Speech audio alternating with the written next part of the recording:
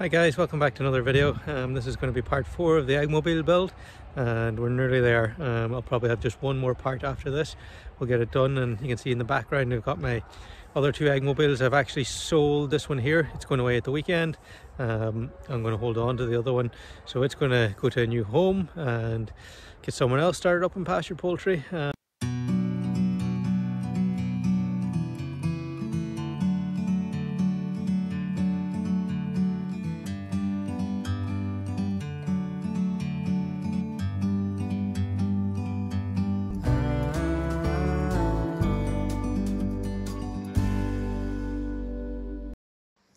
I'm just doing some work in the office here, and I've got I've always been into Legos and Connects and Mechanos, and you know, that's right, I developed the skills that I'm using to build this Egg Mobile a long time ago. You know, my engineering skills, I started developing all those when I was a kid, and it's through playing with these kinds of toys that it just develops my thinking around engineering, how to problem solve, and how to be good with my hands.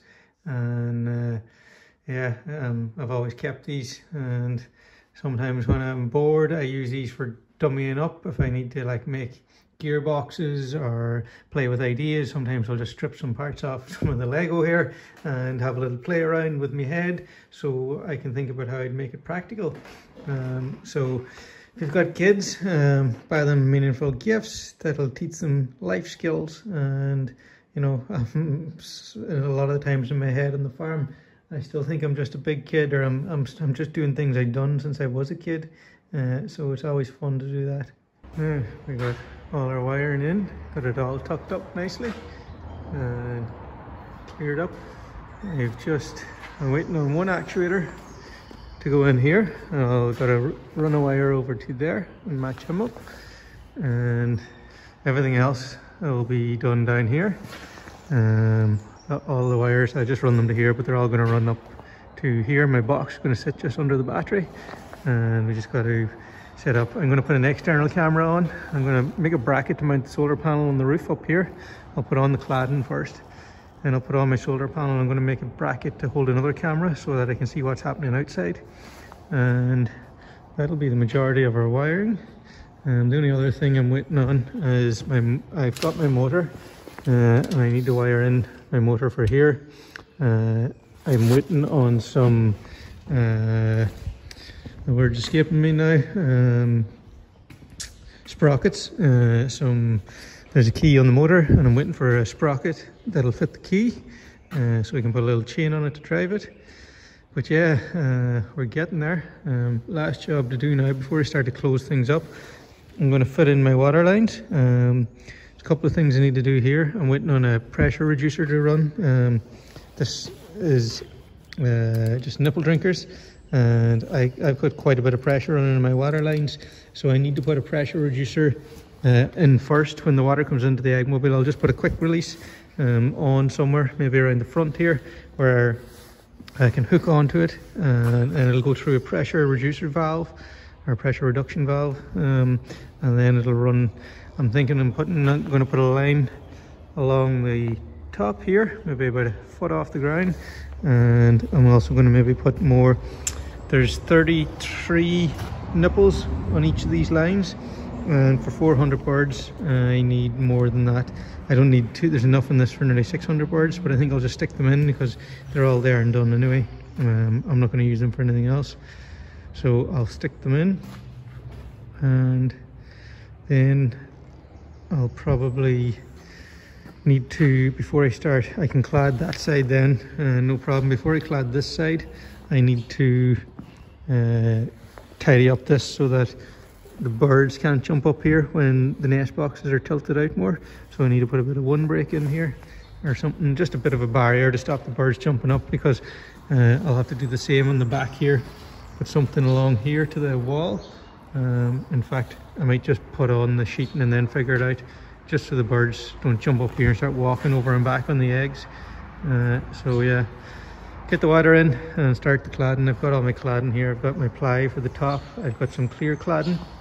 I want to let as much light in as possible, so I've got every second sheet. This clear cladding isn't really ideal stuff because it's pretty light. So what you do is you put it in between two steel cladding sheets, and it's not too bad. Okay, I'm motoring along here nicely.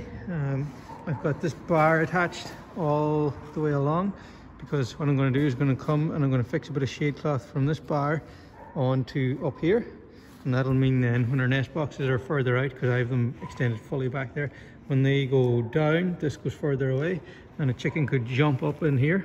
So that bit of cloth will stop that. But it also carries some of our drinkers. So there's 21 nipples on there, I think. And this is going to go down through the floor here. I got to get some just 1/2-inch pipe, and I'm going to come down here. I'm going to put a pressure reducer valve just under here, maybe make a little box to protect it. And I'm going to have a connection point where I can come along and hook water straight onto it. There's also going to be pipe coming along the bottom here and up, because I've got a whole bar. I've got 30 nipples on the top deck there, all ready to go. So I'm waiting on some plumbing fittings to come. I'm just going to tee into that there, straight down and then straight across, and have a connection point there for my water. I'm motoring along nicely here. One other thing, if you remember, I just had some cable ties on here, so I just fashioned some U-clips for this. Just made it out of simple. This is it's expanded steel, or it's wall plate tie is what it's used for. It's used in construction for fixing roofs to the walls, but it's very pliable and great for just little jobs like that there. So now I've got pretty much everything I want to do. I don't have any shade cloth with me. If I had it, I would put it on here. I have 2 bits to do. I have to go from here to here, and I also have to go from here to the roof somewhere, probably straight up, and that'll be that done. I can do that with the cladding on too. It's not a big deal. So I'm going to start sheeting. I'll probably start on this side, sheet that, then I'll sheet that side. I do need to put the MDF up there. I didn't bring the saw with me. I want to cut the sheets in half to make it easier from taking them out and replacing them with something else when the roof goes on. Everything's going to have to go out the back door, so I'm going to cut the sheets in half. I didn't bring the saw, so I won't do that job today, but that needs to get done and put in before the roof goes on, just for ease. So yeah, next plan is clad this side, then we can clad the 2 ends. I end up doing a lot of work on my own, but it's not new to me. I grew up an only boy. I had 2 sisters, but they were never really interested in coming and playing with me. So I used to end up doing a lot of stuff on my own. And so you learn how to do stuff on your own. It's all about having the right tools for the job. Like cladding really is a 2-person job, but simply using a jack and a ladder, I can do it just as quick as 2 people on my own. So yeah, work smart. It's one whole side panelled up, and it's not looking too bad now. We were just discussing how much wind it might catch. I'm pretty confident it's going to be fine. It's like 1.8 meters. There's good clearance and underneath for wind to blow through. We've got a good wide centre of gravity, and my tree lanes run north east to southwest, and our prevailing wind is from the southwest, so the wind is generally going to be blowing straight on this end, and I'm happy. It's going to be totally fine structurally that way. We get most of our storms in the winter time. I'll have this parked up in a sheltered spot, so that's what we look like from the inside. It's going to be cool. Now, one important thing to get done now is I start to close this up. Access to areas gets very restricted, so I want to go through now and do all the jobs, the last jobs I need to do in the inside before I clad up this side. And that way then I don't have to be in doing awkward jobs.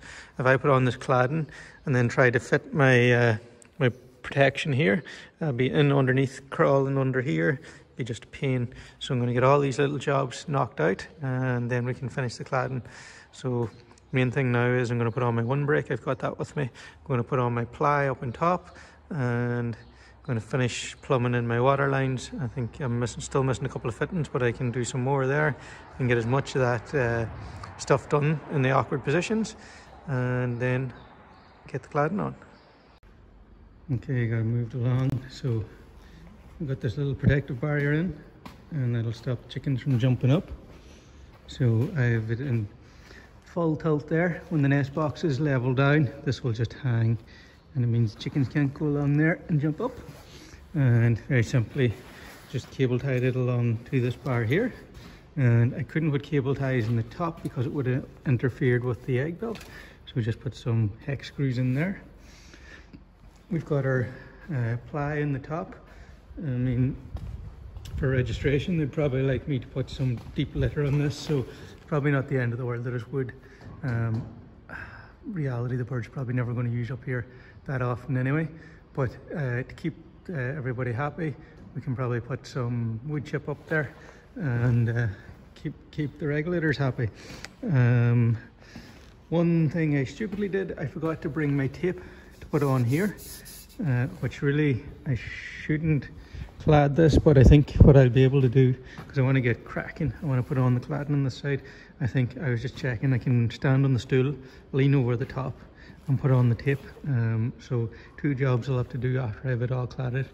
I'll have to tape up this here so it's got a nice cushion for the eggs to head off, and then I'll run some more windbreak from here up to the roof, but I can do that on the inside. Won't be comfortable, but I'll get it done. So I'm going to push on and clad this.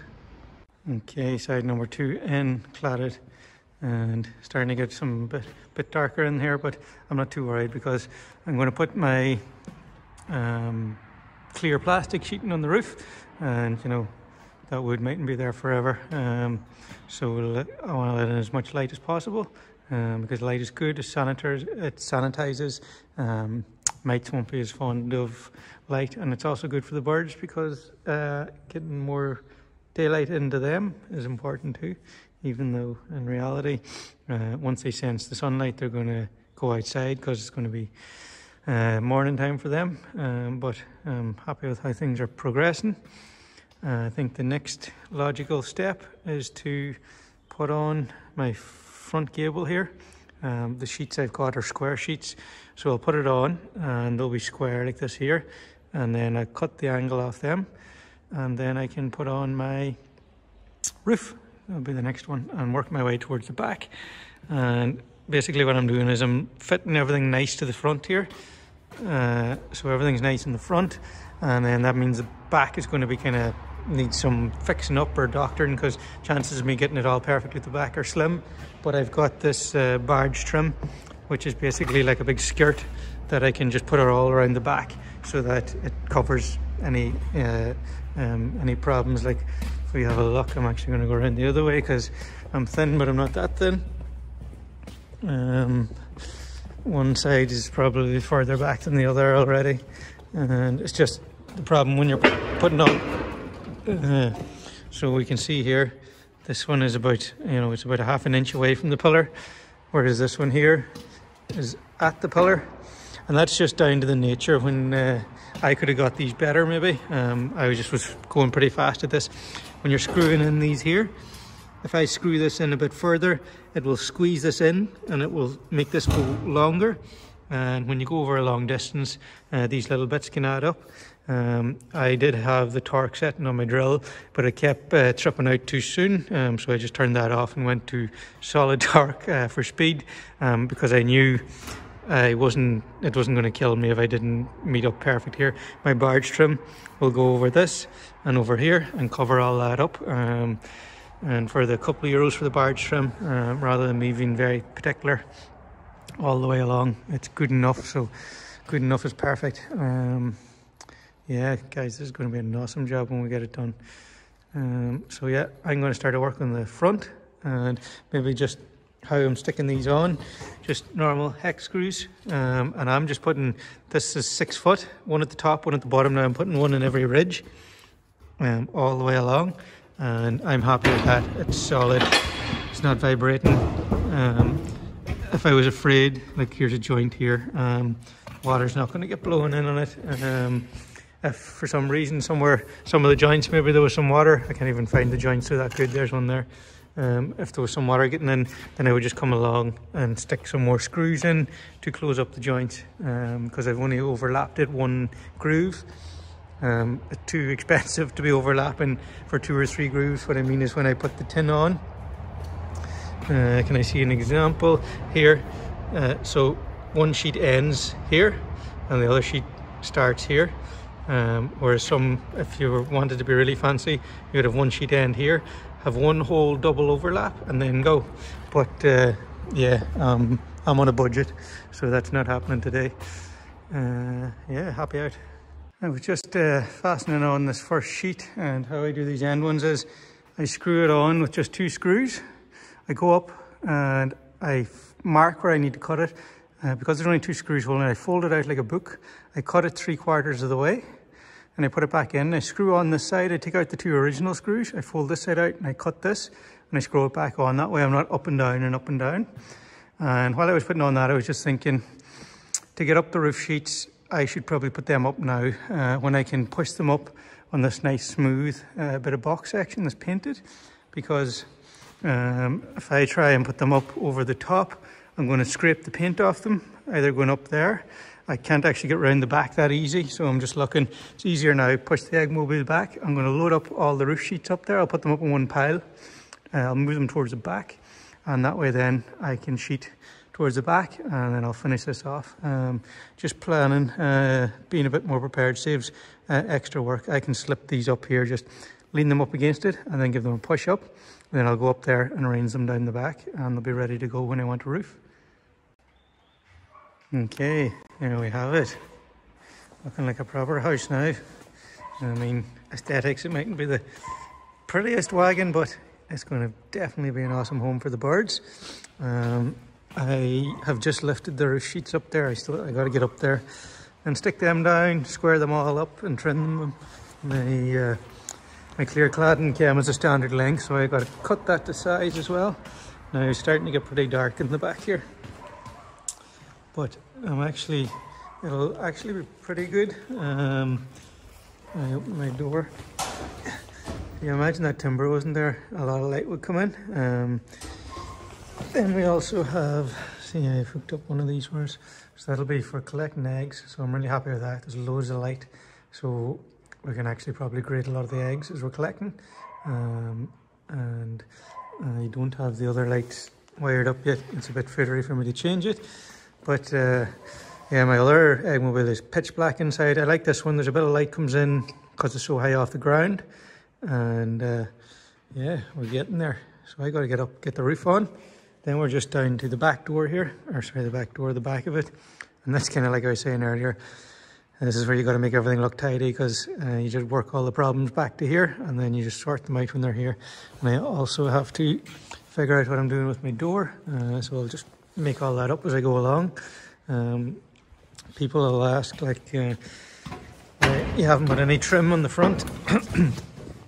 All I do here, like, everything costs money, guys. So on the front, you can see I just use a screw to pull the sheet right in. And I mean, a bit of rain can get in there. It's not going anywhere. It's just going to go there and run down and run off. And the same over here. It's just, they're both tight up. So there's no rain actually blowing in. I can only get there and roll down. So I won't need any edging on this side. My other Egg Mobiles were always short of the meter. So they were like 4.8 meters long. And I always knew I had 200 mil of tin to spare to bend round at the back. I knew this one was 8 meters and these tins cover a meter, so I knew I wasn't going to have much grace, so that's why I ordered the barge for the back. But people will say, oh, about ventilation, it's going to get so hot in there. I mean, it's you need to ask yourself, what is the function of this machine? This machine is for the birds to sleep in and for them to have somewhere to lay their egg. If it's, we live in Ireland, we don't really get hot days. We get more wet days, and they stand in underneath it. If it's really hot, they're actually hanging out on the ground and underneath it in the shade of it. They're never in here.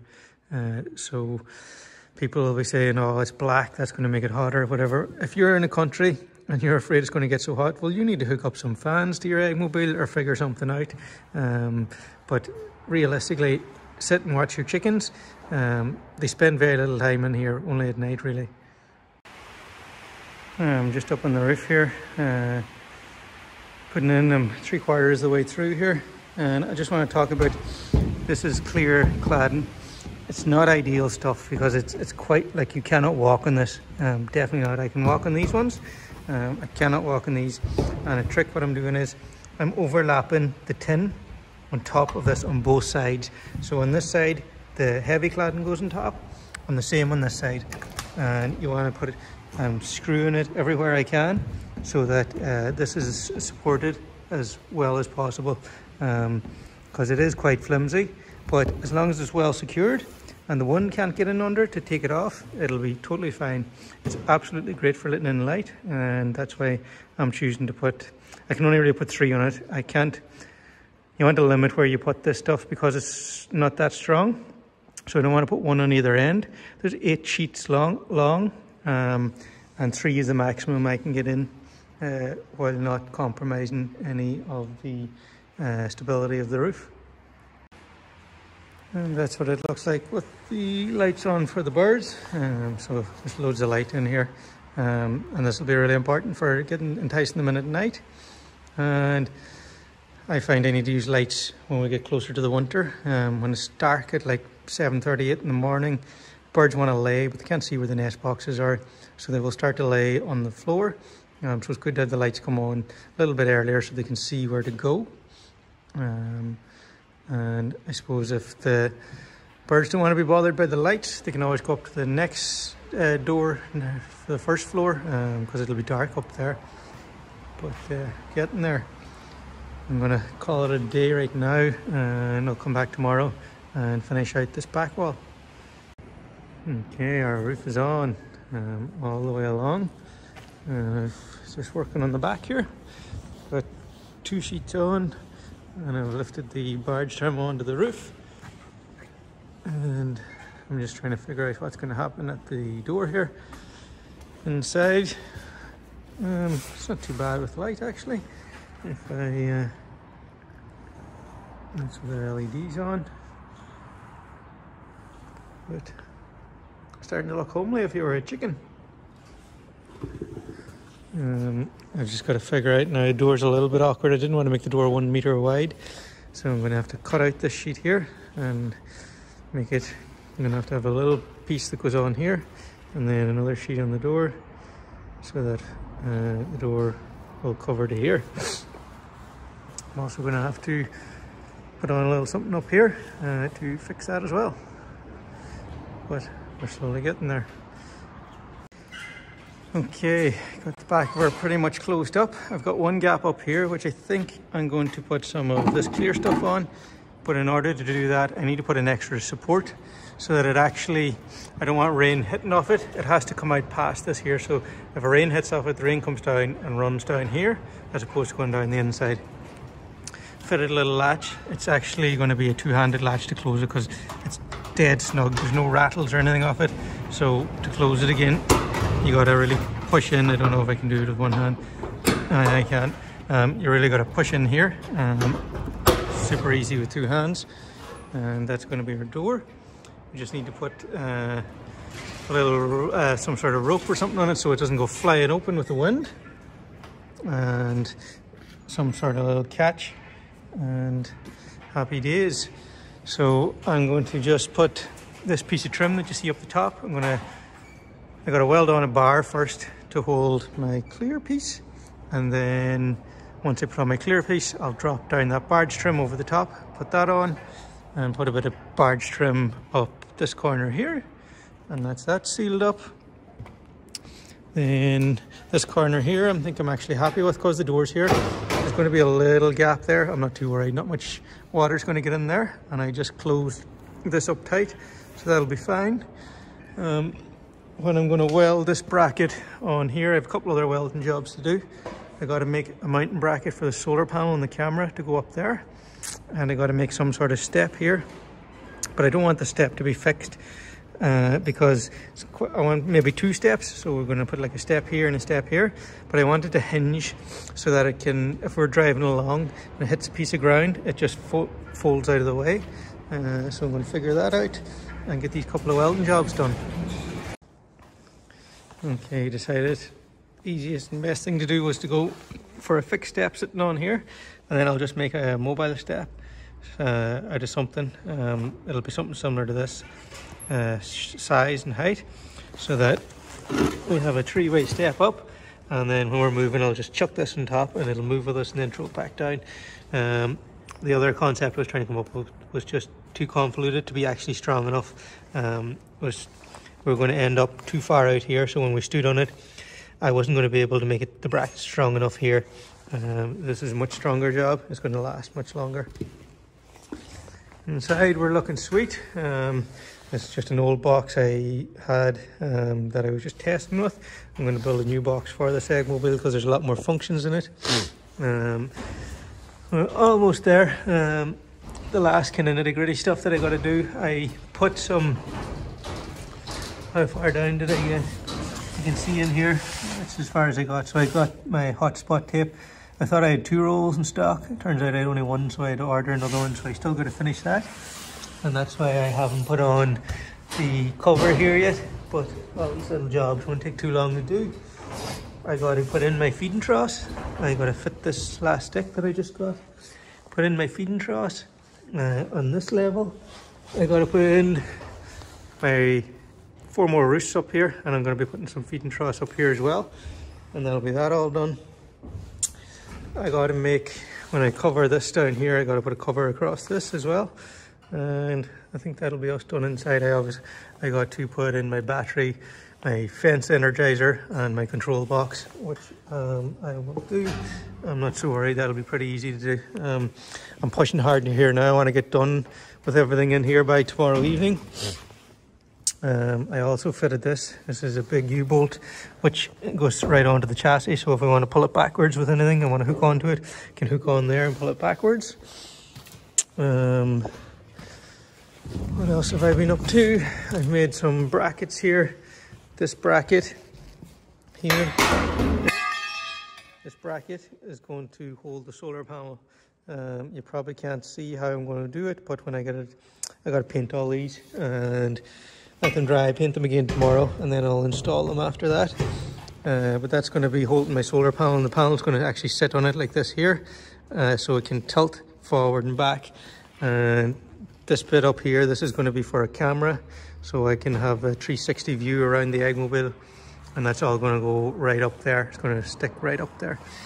And this other piece of steel is a bracket for above the back door, so that piece of steel needs to get painted, and then I need to install it when we close the door.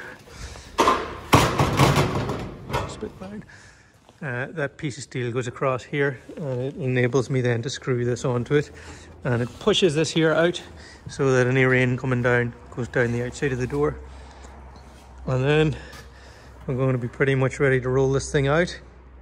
If I need to do those last few jobs, I do need to put my water regulator on, but I can take it up to the farm and I can do that stuff up at the farm. I'm not too fussed.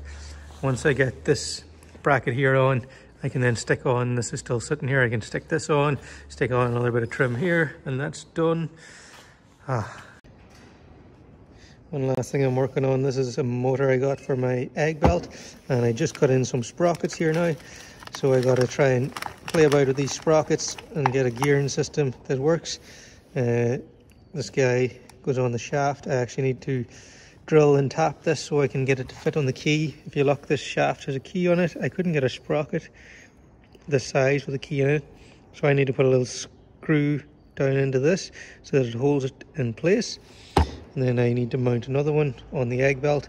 I've got a couple of different gear sizes so I can get a different ratio if I want to go faster or slower, and hopefully I'll be able to figure something out. I think this motor should power it. I'm not 100% sure. There's only one way to find out. This isn't essential. I've got the manual system there, so I can use that, but I'd like to try and get this going too. Okay, I'm just setting up my water setup because I've got a delivery in with my pressure reduction valve. So this is just a very simple piece of kit that means you can adjust the pressure of water.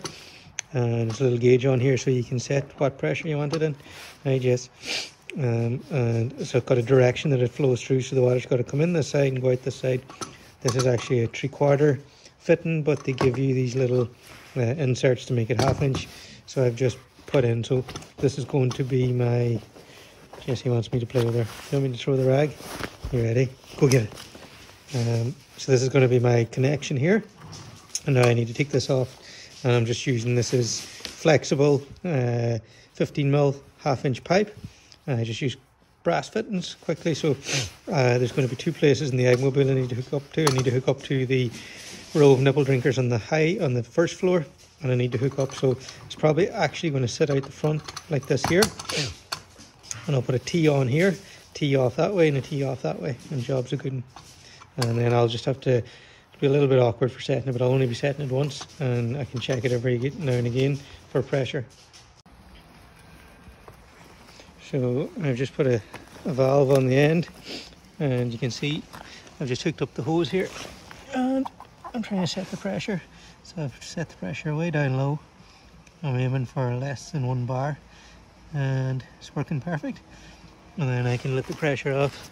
How I was doing it is, if I open this up, it'll be reading no pressure, and this is the perfect shape I want. So that's going to go to the bottom deck, this is going to go to the top deck, and this is going to go right at the hitch, and that's where I'll hook on. Job's good, and just got to fit it into the Egg Mobile now.